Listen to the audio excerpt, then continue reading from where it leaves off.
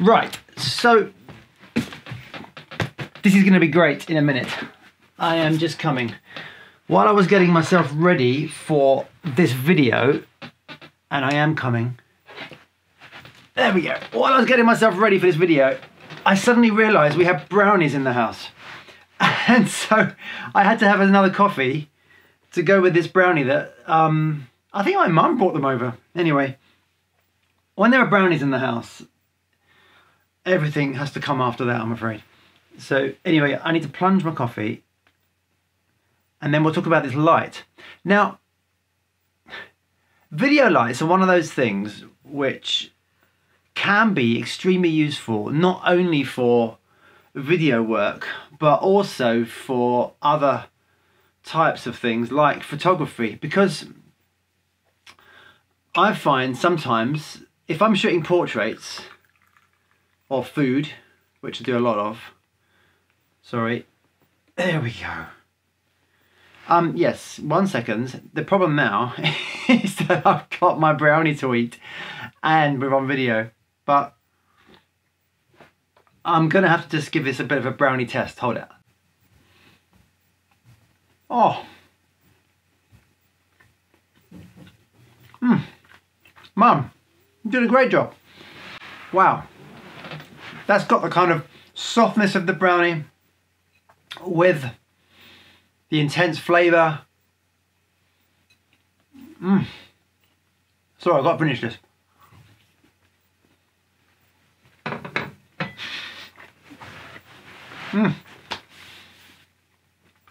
I can recommend my mum's brownies. Right. There we go.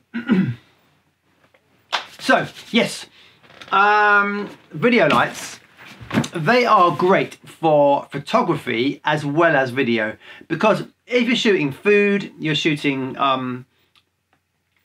people, that kind of thing, sometimes you don't want to use flash photography. There are times that I use flash and it works perfectly well.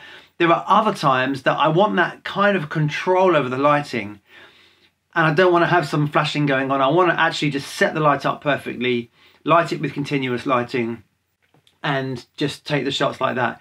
There are so many times that can make a big difference to your photo shoot. Say you're in a very dark area and actually you want to hold it, handheld photo shoot. Really, you want the ISO to be kind of down, so you can use some continuous lights to give you a steady set of lighting. So there are times like that that it makes a real difference.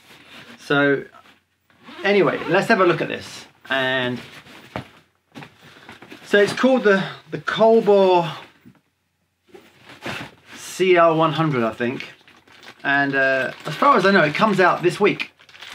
So good timing for the video. So this is the bits and pieces that come with it. Here is the, COLBOR CL100. And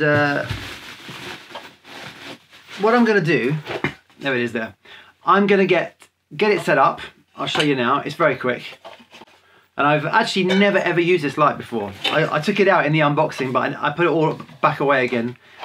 So I'm gonna kind of learn to use it with you. So I've taken off that hood. And then I'm assuming I just somehow, there we are, that's on. I'm gonna have to nip downstairs and get myself a stand for here. There we are, there's the stand. I mean, there's the thing for the stand, we'll put it on there. Remote control, and yeah, I'm good to go. So I'm gonna get this set up, and what I'm gonna do is I wanna see what difference this will make to my videos, because at the moment I just shoot in here in this room with no lighting. I just let the window kind of do the job with the curtains, and it can be like good and bad. So if I pull the curtain right over, you get horrible kind of too much light.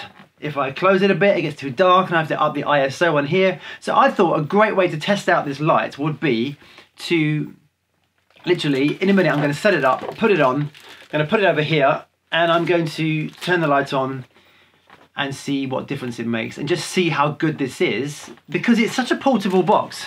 So you could easily take this on a photo shoot, or you could easily, you know, take it around with you. So yeah, let's get it set up and let's see what what difference it makes. Here we go.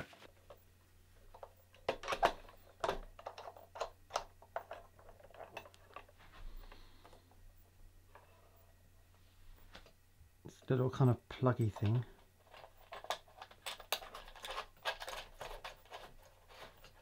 Okay. Aha! Let there be light, and there was. Whoa, a lot of light. Wow, that's amazing. Okay, so, whoa, that's a serious light. It's 100 watts. Check it out. Right, well, let's just put this over here.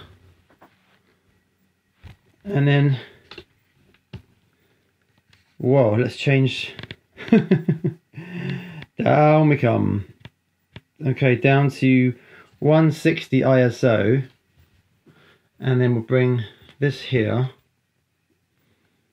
This is like live live framing. Okay, let's bring this down. So we can see immediately this is going to have a big effect on my light. So let's bring it back here. That's a powerful light.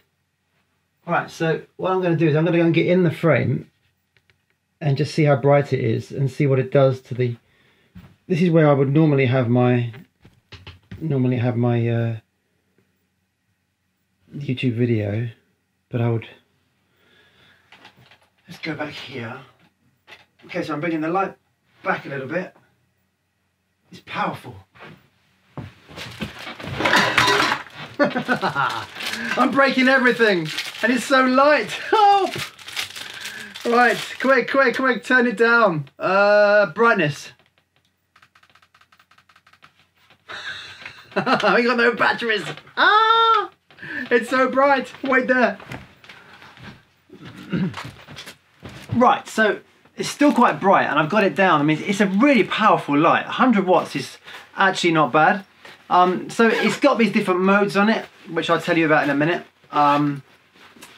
But what I'm going to do is this, because if you get a video light like this and it is really bright and you want to be using it for that was probably really bright, wasn't it, with that gold. If you want to be using these video lights, they basically, on the back of them, you've got the dial to turn the adjustment for the power.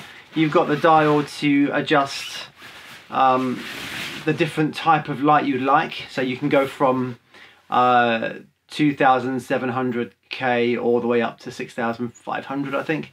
So you get really good adjustment between daylight and tungsten. And this is what you're going to need, because this should diffuse the light, because it's so harsh without the diffuser. So all these lights need some kind of diffusion on them to help to balance the light. Now I can't see what it's doing now, so normally I'd be adjusting it to match, but it'd be interesting to see whether now this is a better look. And if it is, then I would, you know, have this basically on a stand, which would then give a nice soft light over the person. Now this kind, if you buy one of these reflectors, these are only like £25 or something, very cheap, and literally when you take off all the reflecting bits, in the middle you've got just this thing, which is, it's basically like a scrim. A scrim is basically a diffuser, and here it is. So let me stand this up and see if this does a good job.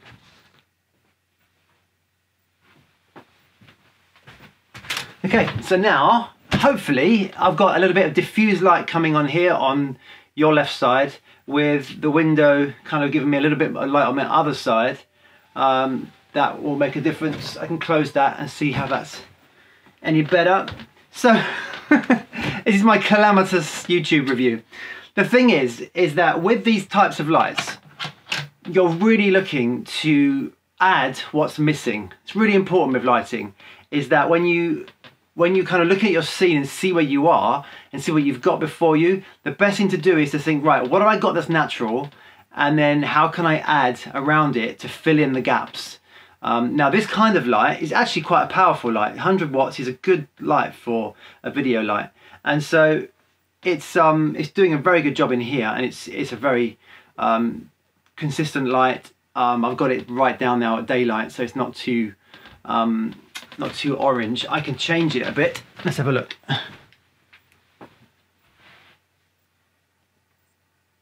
So I'm going to now make it, let's press the button, and I'm going to bring it right down to bring it down to 5100K. And so let's see what that does and see if that's a bit softer, which it should be. Now there is a remote control, which really would be easier to be using that. But I need to get that set up properly with some batteries. But basically the remote control, obviously, if you've got the light really high, then you can just mess about with that. So yeah, so the light has got like a candle mode, it's got a bonfire mode, it's got a lightning mode, it's got a flash mode. Basically these different kind of fun settings that if you were making a film and you wanted to have a bit of flashing light, or a candle light which is a kind of flickering, you've got that on the light, which is quite cool, it's quite fun. And again, like I said before, you can use this kind of light for portraits. So you could actually easily, if you were photographing somebody, you could easily just like plonk them in this chair and, you know, light them in and create some Rembrandt lighting. Maybe at some point I'll do a video on how to create the Rembrandt lighting and how to light a portrait.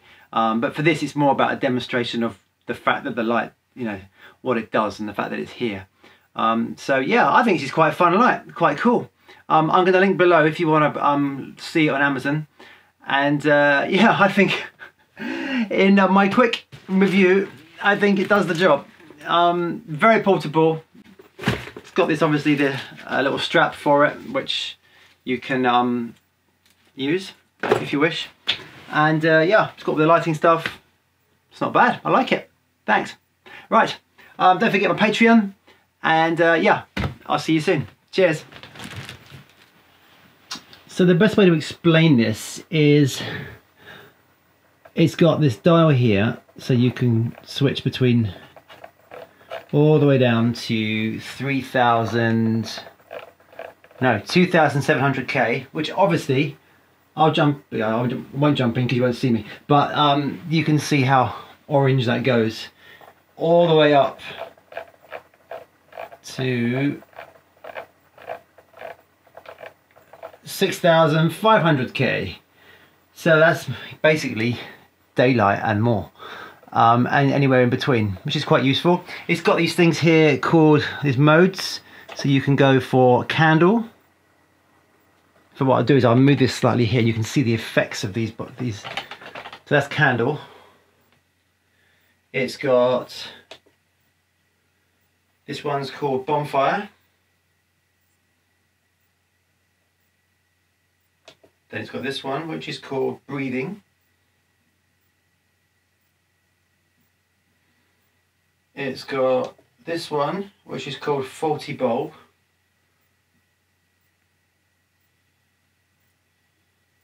Okay. It's got this one called flash.